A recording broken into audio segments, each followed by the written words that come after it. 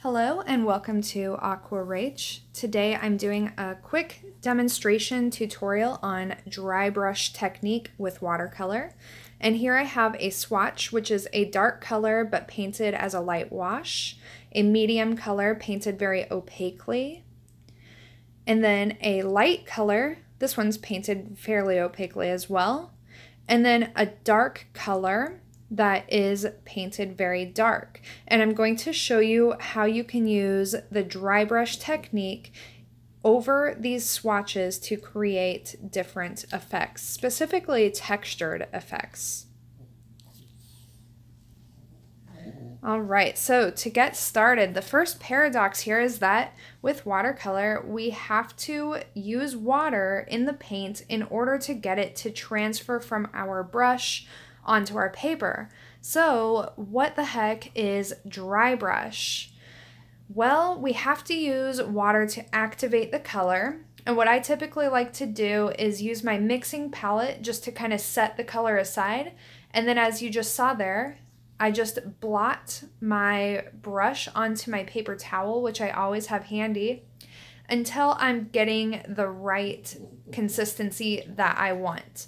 So basically we need to have enough water on the brush so that the paint actually transfers from the brush to the paper. That's called flow. But we want a texture. We don't want a smooth line. We don't want to wash. We kind of want the pigment to kind of skip around. And that means that we need a little bit of friction between the brush and the paper, meaning we need to get the right amount of water onto our brush. Not too much, not too little, and it's one of those things you experiment with until it becomes a little bit more intuitive. Now, for a lot of my demonstrations, I like to use dry brush techniques to add a little bit of texture. For example, if I'm illustrating some kind of animal and I want to give the impression of some fur, this is kind of how I will approach it.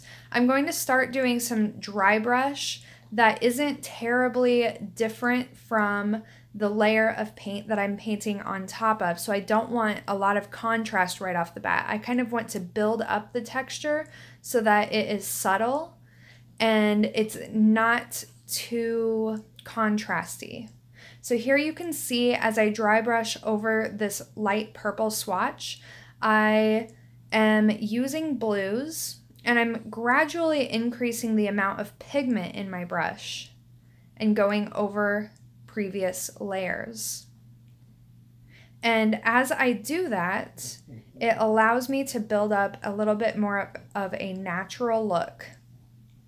And when you watch a lot of my full tutorials, I know it's really difficult to actually see what is going on when I'm doing dry brush techniques, and so that's why I have zoomed in my camera quite a bit here, and I'm using a very small piece of paper and a small brush so that you can really see what is going on here.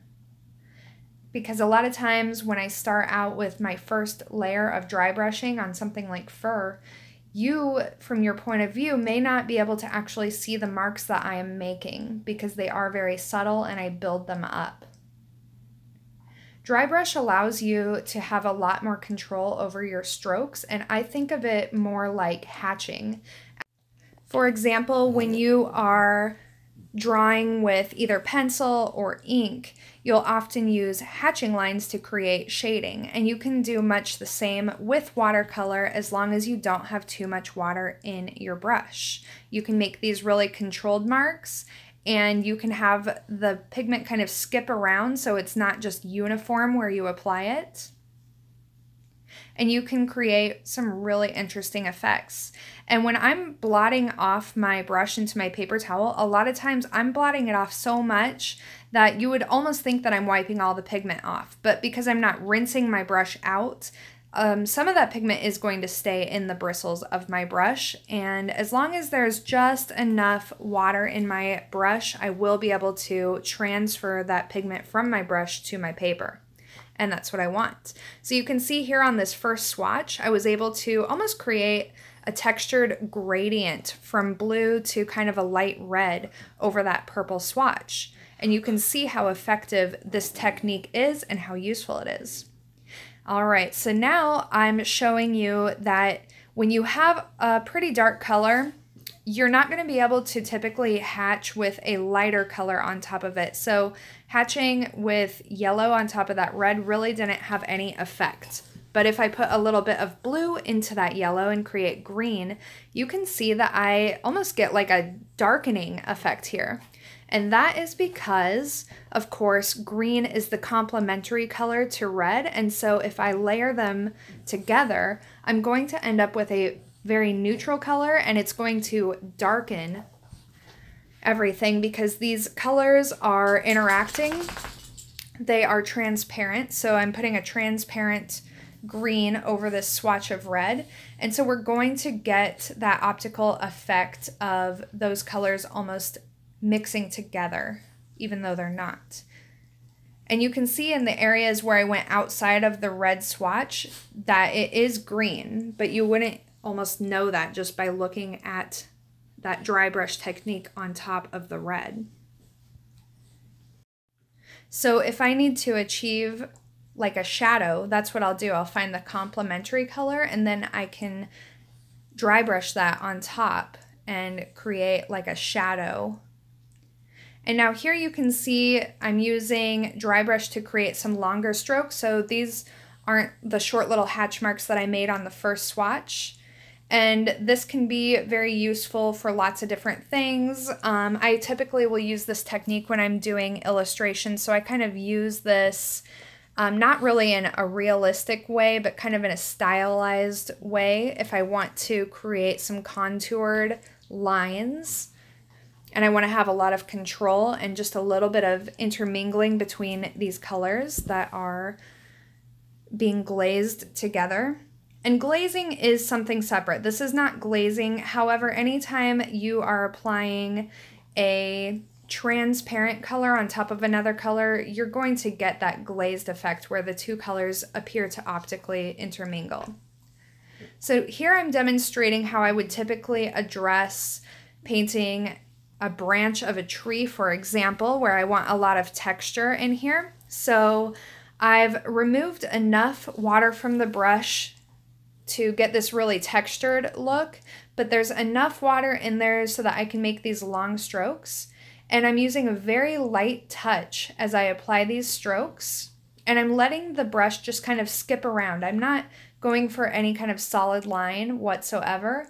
And for the smaller lines that I want to make, I almost use like a flicking motion to get those. So part of this is, you know, you have a little more control with the paint when you do dry brush, but at some level you also want to have that spontaneous look. And so using a very light touch and sometimes using like a flicking motion where you're not completely controlling the line can be very useful. So now I'm working over here on this swatch of dark blue, and I first went in there with some yellow, and you can actually see that yellow. It's intermingling on top of the blue in a way that it's barely perceptible. Same with this red because that blue is so dark and we're applying transparent colors on top of it. So we can start to kind of shift that color a little bit. But if you need to use a dry brush technique on top of a color that is very dark like this, you're going to want to have some white gouache available. White gouache is very opaque and it will obviously also lighten the color. And now you can see using dry brush with this gouache is allowing me to make light marks on top of the dark swatch. And there are times that you may want to use this technique. Typically with watercolor, we start painting our lightest colors and then we build our darker, more saturated colors on top.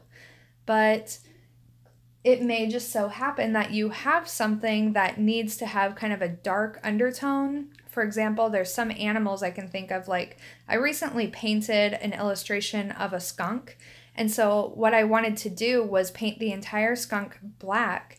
And then to create the white stripes, I actually used dry brush technique to create the white stripes so that they wouldn't just be solid. I wanted the effect of the white fur sitting on top of black fur. and I thought it had a really nice effect. So there's no hard and fast rules for how you have to do things. I think that it's just a matter of kind of experimenting and looking for the right solution. So here you can see I've added a little bit more of the red into the gouache so it's not quite as light, and I got a completely different effect. And then here's one stroke that I did in dry brush, and you can see how it skipped around, and now I've added more water. It's a lot more solid, but as I go along, the water starts to run out and I start getting a dry brush effect. And so you might want that sometimes too. Anyway,